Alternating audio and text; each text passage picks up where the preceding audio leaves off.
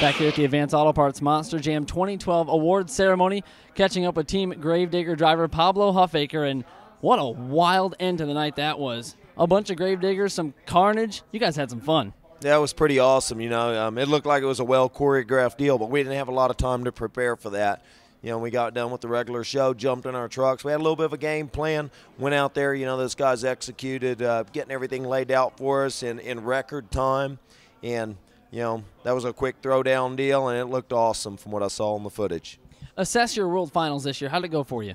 Well, you know, I was really satisfied with ourselves. We struggled on Thursday. You know, crashed the truck, wrecked it. Wasn't making very good passes in my eyes. Came back in Thursday night, stayed up till about 1:30 in the morning, prepping the truck, getting it ready to go out there for qualifying on Friday. Laid down the incredible times. Truck was like his own set of rails going down through there. Really pleased with myself on that and with our team on getting that truck ready to go. And then I kind of bobbled a little bit first round on Saturday night, and it was over, man.